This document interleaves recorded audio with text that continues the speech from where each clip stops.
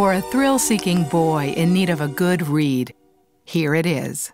To Senor Fenton Hardy, private detective from United States. This is to warn you and your sons that you must not set foot upon Mexican soil. If you disregard this warning, there will be one penalty, and that penalty will be death. What red-blooded American kid could ever put down a book that starts like that? Perhaps no other writer knew this simple truth better than Edward Stratemeyer, who transformed children's literature and turned an entire industry on its ear. Stratemeyer came along at a time when a lot of influences converged to make him not just at the right place at the right time, but having the right ideas at the right place at the right time. Here's a man who really understood kids.